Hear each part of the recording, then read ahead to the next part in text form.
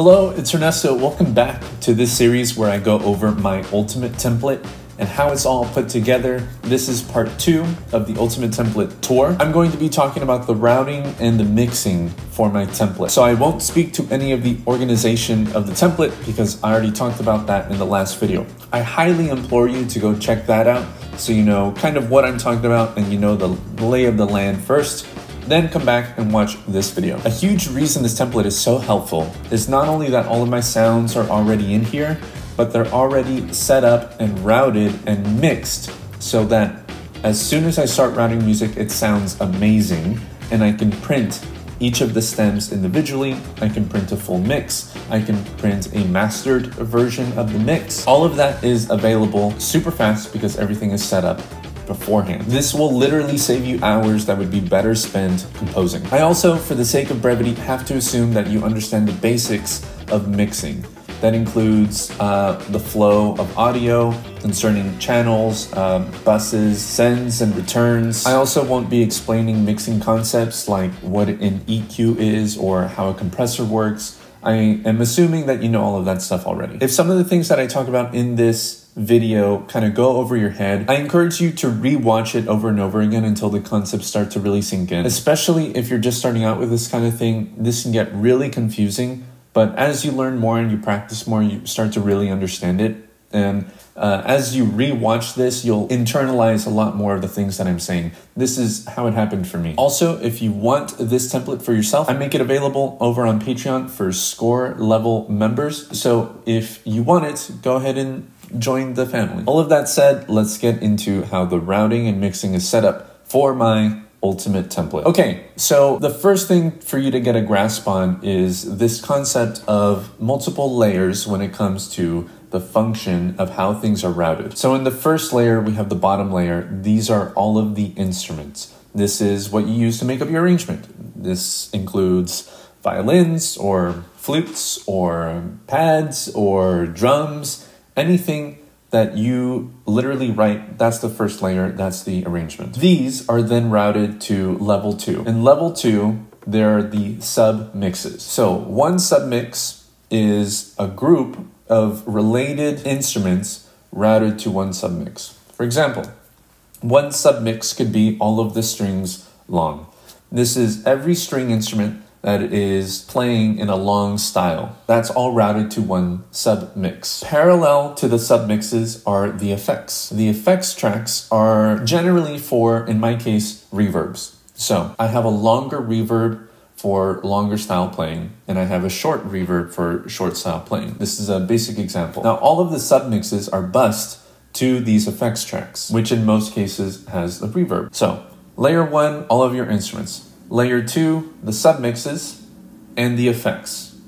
Submixes go to the effects, and then they both are routed to the third layer, which are the stems. The stems are all of the submixes and the effects put together. So to continue this example, if your violins, your violas, your cellos, your basses, those are all of your instruments. All of the legato styles of those instruments are routed to a strings long submix. Then all of the staccatos, for example, for each of those instruments are routed to a strings short submix, etc. Those two submixes have a reverb that it is sending to.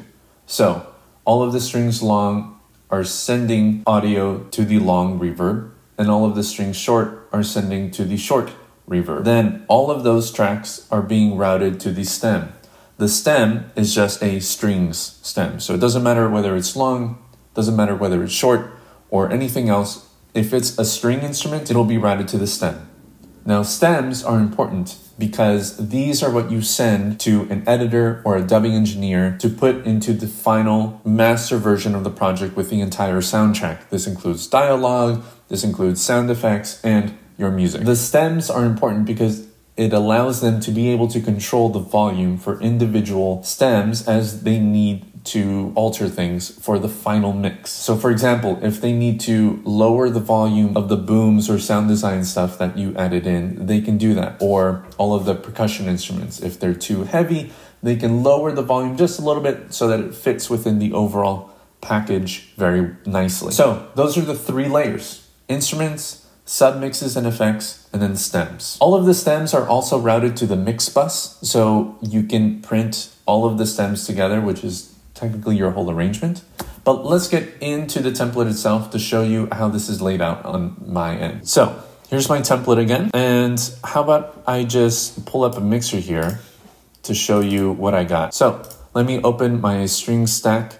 Here are all of my strings: violins, second violins, violas, cello, basses. Now, these are broken up separately, even though they're the same instrument. They're broken up between legato, longs, shorts, pizzicato and collegno, and effects. This is so that they're bussed to their proper place. So let me show you. In terms of naming, and I talked about this in the last video, the naming scheme I have for the whole stem 0-600 strings. Now you'll notice here, these instruments, because legato and longs are long style playing, they're bussed to 66. Now let's go find 66. Here it is. This is titled 0601 strings long. Makes sense, right? Here are all of the submixes. I have submixes in this case for longs, the shorts. This is for pizzicato and collegno, and this is for the effects. The effects in this context is just for like tremolos or atonal effects or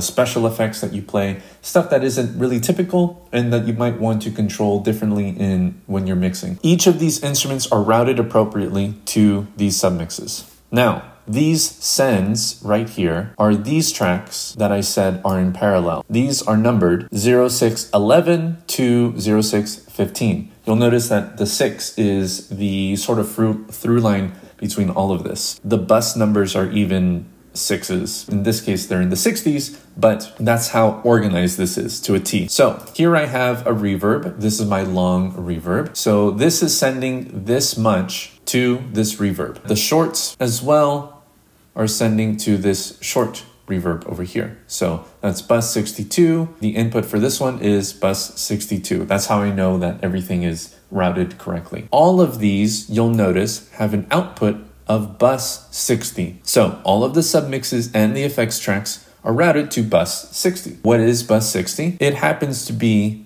this track right here, bus 60. This is the stem. So what you hear coming out of this stem is all of the submixes and the effects together all at once. This is then routed to a full mix stem, which is bus 255 in this case. So that's basically how it works for every single stem in my template. And it's pretty much organized the same way like this. So let's open one up. So bus 10 in the woodwinds is the stem itself. Bus 11, 12, 13, 14, 15 are effects. 16, 17, 18, 19 are the submixes. The submixes and effects are routed to bus 10, and because in Logic, each of these stems are summing stacks, these folders can send audio and can be altered and everything like that. So summing stacks are not only for organization, but they can also be used for routing and such. So that's at the individual stem level. Now, each of these stems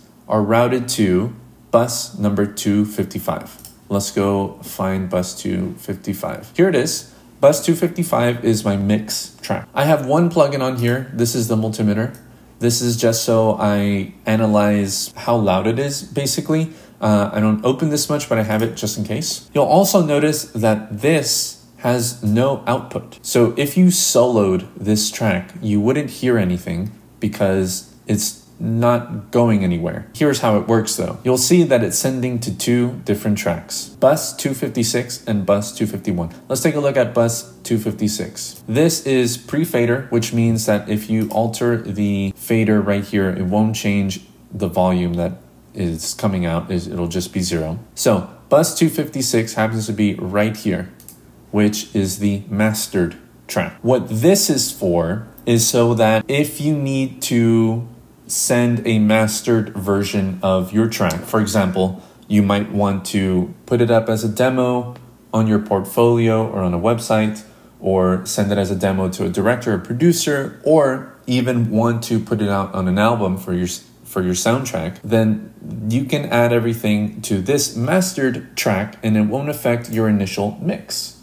So you can have them both separate. So that's why the mix sends to the mastered you can put your plugins on the mastered track and then you have a mastered version. You'll also notice that this also has no output. So if you soloed this, you wouldn't hear anything as well. But how do you hear it? Now that's where we get to bus 251 and bus 252. Again, these are sent to 0 decibels, as you can see right here. The little send is blue and it's also on the left side. In Logic, this means that this is also pre-fader. So it sends to another bus before it gets to the fader, which if I altered the volume here, you would still hear the mastered at full volume because it's before the fader. So let me reset that. Bus 251 and 252 are, in my template, at the very top, here under MX monitor. MX stands for music and sound design. Here is bus 251 and bus 252. This right here, 251, is my mix monitor. You can mute your mix and listen to only the master, which is bus 252, which is what the mastered is being sent to. These 2 tracks, their sole purpose is just so you can hear back the music. You don't do anything else with these faders. So you don't print these, you don't do anything except for mute and unmute what you do or don't want to listen to at a time. So to recap really quick, the mix is sending to 256, which is the mastered track right here, but also to 251, which is the mix monitor. And then the mastered track is going only to 252, the mastered monitor. 90% of the time you'll be listening to the mix because that's how you should work. At the very end, if you want to export a mastered version, then you mute the mix and unmute the mastered monitor so you can hear everything that's going on. So don't forget that. That's also why both of these outputs are routed to the stereo output. So all of the stems are sent to the mix is sent to the mix monitor, and the mix monitor is sent to the stereo out. That's how you hear all of this. If you muted your mix monitor, you wouldn't be able to hear anything. Likewise, the dialogue, sound effects, and temps tracks are also routed to just the stereo out, so they don't go through the mix monitor. So if you wanted to mute the music, you just mute, say, the music monitor track here, and then you can hear just the dialogue, or mute the film audio and listen only to your music. The sketch track is also just routed to stereo output, so this doesn't get printed by anything. You can hear it, you can mute that on its own, and you don't have to mess with the whole music monitor. So the sketch track is kind of its own thing where you can play around with sort of like a musical sandbox, if you will. You can mute that, solo that as you want to, but it's unrelated to the rest of the arrangement. That's not the purpose of the sketch track, to contribute to your overall arrangement. It's just for you to write initial ideas down on. If you want to have those piano sounds, put it in your main arrangement. All right, so that's the routing, basically, in a nutshell. Along with that are all of these print tracks. Now, one of my favorite features of this template is that I can print every stem individually. I can print the whole mix. I can print the master. I can print the metronome. I can print the submixes on their own if I need to do so super easily, because again, it's all set up beforehand. So here is the print tracks for the woodwinds. So we have more summing stacks. This is print 0100. This is the same blue color and naming scheme as the woodwinds stem. So it's good to have that kind of continuity between not only the instruments themselves, but also the print tracks. I find that so helpful. But this is just going to the stereo output in terms of how you're hearing it. So these are all muted. They just record the tracks. They're not routed to the output so that you can hear them, if that makes sense. All right, so in this stack, I have 0100 winds stem. This is the print track for the stem. You'll notice that its input is bus 10. Bus 10 is this right here, the woodwind stem. Bus 10 is where that is. These right here are the print tracks for the submixes: winds long, short, effects, and solo. Their inputs happen to be the inputs for the submixes that I have: 16, 17, 18, 19. Here in the stack, 16, 17, 18, 19. Because you're getting the submixes directly, this is before they get to the effects. So when you print the submixes, you won't get any reverbs printed on it. This is kind of an industry standard because usually you'll send your submixes to a mixer, and a mixer will want full control over their own reverbs and delays, and they probably have better plugins than you do, so you send them versions like this. You could print reverbs on their own. You would just create new stacks, set their input to the effects tracks that you have from the stem, and you can print them on your own. I just haven't set that up in my template here. So this all has an output of bus number 1, and this is bus number 1. That same scheme is followed throughout basically the rest of the other instruments, for the brass, the orchestral percussion, the harp and keys, etc., which, as you can imagine, takes a long time to set up. I also have these print tracks for the full mix and the full mix mastered right here. So these inputs happen to be the mix monitor and the mastered monitor, so you can print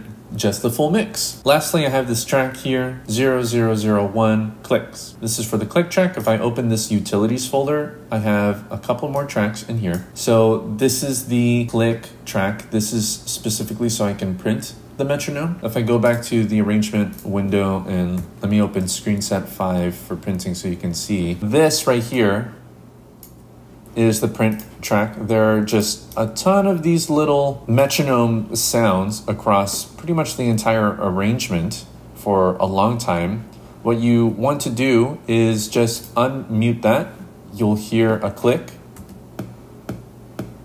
And if you want to print the click, since this is routed to the click track, you just put it in record, start it from the beginning, and if you record, you'll record all of these into its own dedicated track. So if you needed to print the metronome, then there's that option as well. Lastly, we've got these 2 tracks, sync plop, and this is plop 2. The sync plop is a little blip that's at the very, very beginning of the project, which is routed to all of the stems. So this is bus 10, 20, 30, 40, 50, 60. This is from the woodwinds to the strings, and then the same for the non-orchestral instruments, which happen to be 70, 80, 90, 100, 110, 120. There's only one track that has the audio file. This sync plop is just outputting to this plop 2 track, and this has no output, so you don't hear it twice. But this is just so that I can send to the other stems without having to create like a longer list here in this bus section, if that makes sense. So that's the printing. Now let's get into the mixing. Everything is set up basically so that as soon as I start writing music, it already sounds wonderful because I have EQs on it, I have reverbs on it, I have effects, all kinds of things. And I'll show you basically how I have mine set up. Let's open the strings again, because this is a pretty easy way to show off what we've got here. Remember our first layer, the instrument layer. On the instruments, especially these orchestral instruments, I have just one plugin on them, and this is a basic EQ. I use the built-in Logic EQ because I like having the little thumbnail there, and I don't need any other EQ other than this. So this is just a clean EQ, and all I'm doing is cutting out frequencies that I don't need. This is what I call my corrective EQ. So I'm cutting out the low end because as the samples get triggered, they're basically little audio files, and you hear pretty much the whole frequency spectrum, and you hear the sound of the room, you know, reverberating, doing what rooms do just naturally. The problem is in sample library land that as you trigger all of those samples, the sound of the room gets duplicated each time that you trigger a sample, basically. And that starts to really build up, and it's hard to identify outright. But once you cut out all of that stuff that you don't need for the higher instruments, it makes a huge difference in leaving space for all of the bass instruments to come through, because the sound of the room isn't muddying up those frequencies. So you probably wouldn't want to cut out the low frequencies if you're recording live with microphones and they're not samples that are being triggered, no matter whether they're high strings or low strings or short sounds or long sounds or anything like that. But in this sample library land, I've got these EQs basically on most instruments. Most of the bass instruments, I don't have an EQ on it because I'm not cutting most of that stuff out. But for these violins, I've got about 125 hertz, looks like, below cut out. You'll notice I have an EQ on almost every instrument track. Now, let's check out the submix for the lungs. You'll notice I have another EQ here, This, I sort of just am cutting out a few more frequencies. I can't remember how I came to this point, but I just made it like this sometime and then I left it like that. Who knows if I'll keep this, but that's it.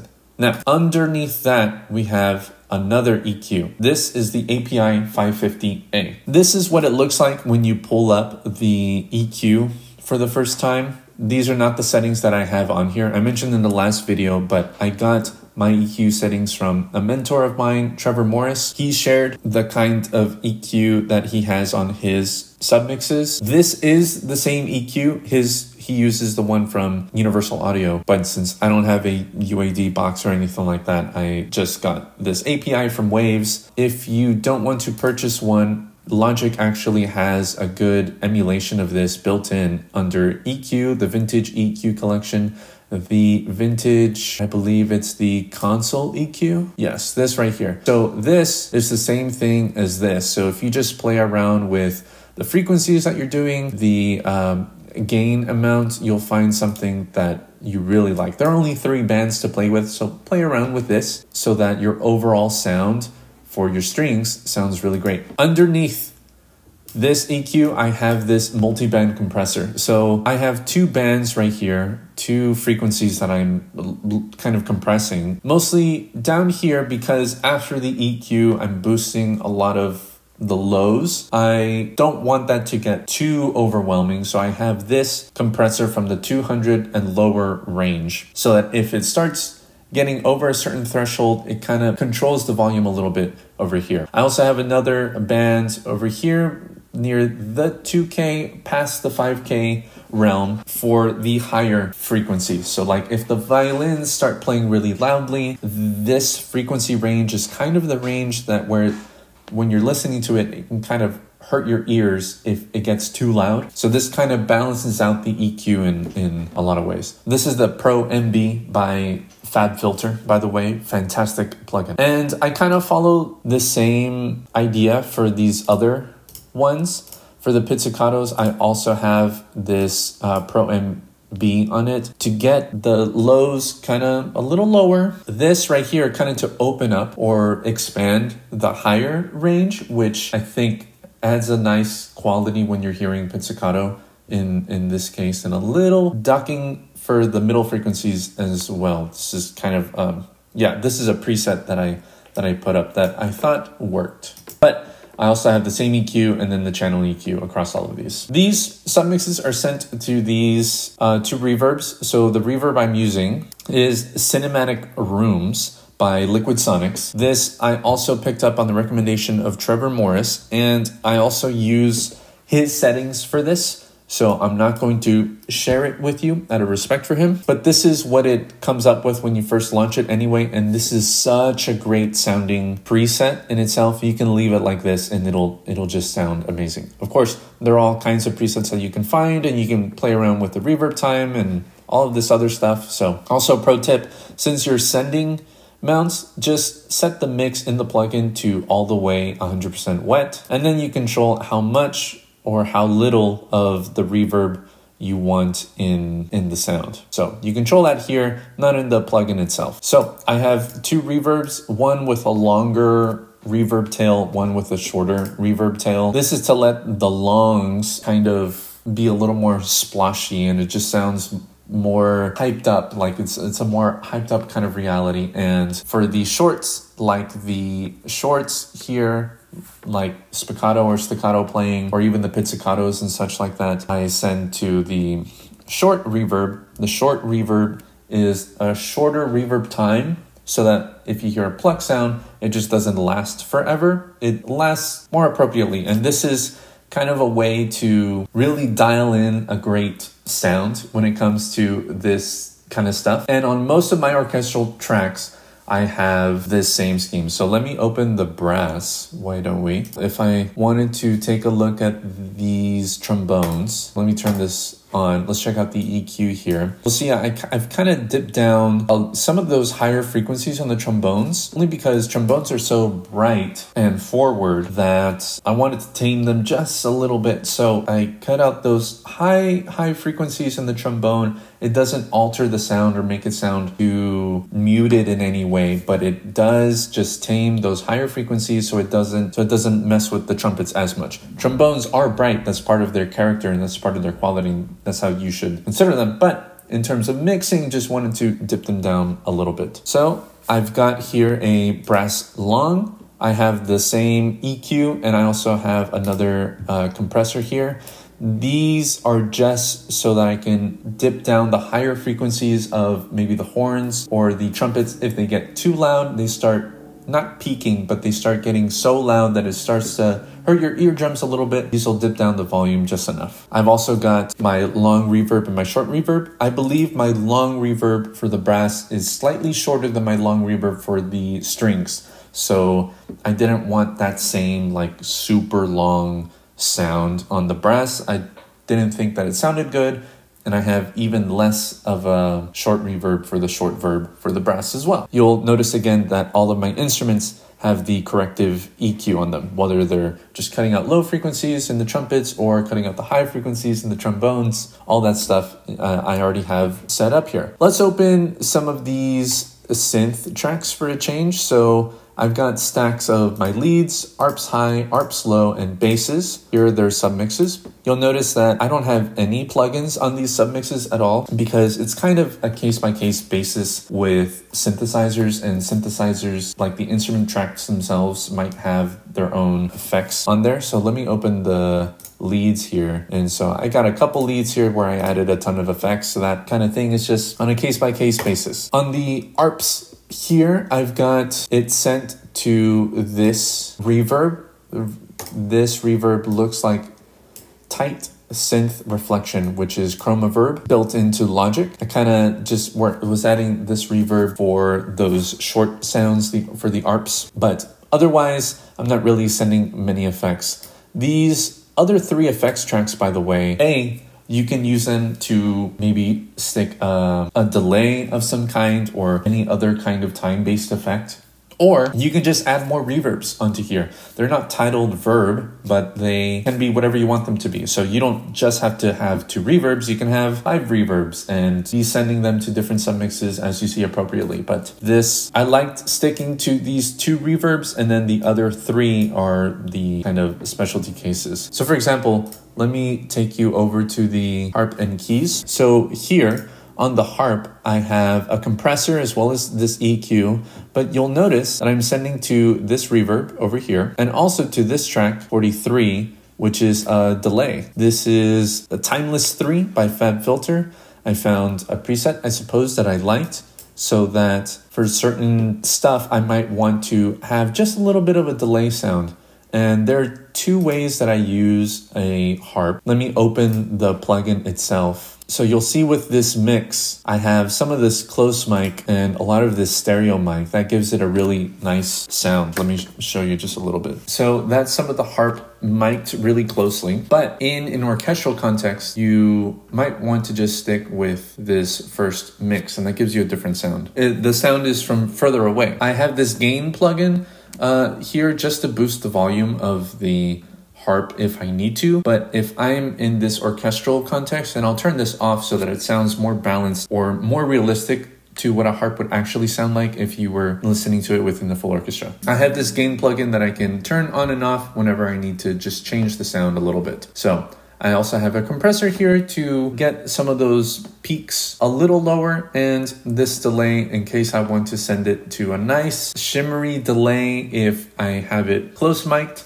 And I also have it gained a little bit. Sometimes you want to use a harp in a more intimate kind of context. And a subtle delay adds a lot of character. You'll also notice each of these stems has a limiter on it. This limiter isn't doing anything other than adding 3 decibels of gain. This is just to boost the volume of everything a little higher, only by 3 decibels, so that the overall mix is just a little beefier and closer to the speakers. Also notice for the print stems, I also have this limiter so that when you print it, it prints at the same volume that the overall stem was at. So these are just the exact same settings that I have on these individual stems. Other than that, the other sort of mixing consideration that I have is here on the mastered track. You'll notice up here under settings, I have this channel strip setting called No Master. If I go over here to user channel strip settings, I have one that I've made, mastering plugin chain.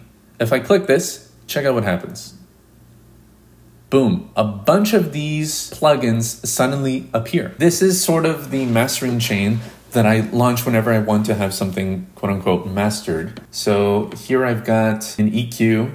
This is the AMEC EQ200 from Plugin Alliance. This is the black box analog design, again from Plugin Alliance. This is for some nice saturation. This is the Saturn II from Fab Filter to add just a little more of a warm tape sound. This is the Shadow Hills Class 8 mastering compressor, again from Plugin Alliance. This is a really nice open sounding compressor to just add a little bit of glue. I use Ozone 9 to really get my levels up, and also as a multi-band compressor here. I also just open up the stereo width of the mids very subtly, but I am just opening that space up. And lastly, I have this Pro L2 as a final limiter, and just to bring it up to a comfortable listening level that is decent for just streaming or for overall listening. And then at the very bottom, I have this multimeter to keep track of correlation. Is everything nice and, feeling centered? This goniometer to get a look at my overall spread. The spectrum analyzer lets me see where the energy is and the low or the high frequencies, or if everything's looking pretty good. And the overall volume of everything together. Don't ask me too many questions about this. I am not a mastering engineer. I don't claim to be as well, so this could be completely off the mark. It is a lot of plugins, but they're each doing very small, subtle things. So it's not like it's a ton of stuff, but I still would not tell you to copy my settings because I'm not sure what I'm doing quite yet. So I've also saved a channel strip of No Master so that it gets rid of all of the plugins, but all of the routing is still intact. As soon as I got that figured out, it helped me with adding new plugins to the mastering chain, because whenever I would add something and then want to get rid of the whole mastering chain, I had to reroute everything appropriately again. So I've got No Master, and then if I ever want to pull up my mastering chain, I just open it here in the channel strip settings. Okay, so let me show you what it sounds like with none of the mixing and adding the mixing back in. So this includes my individual settings for each instrument, like those corrective EQs, and also the settings for the submixes and the reverbs. So let me just write something really quickly, show you what it sounds like without any effects, EQs, compressors, reverbs, all of that, and then I'll add all of that back in to show you the difference.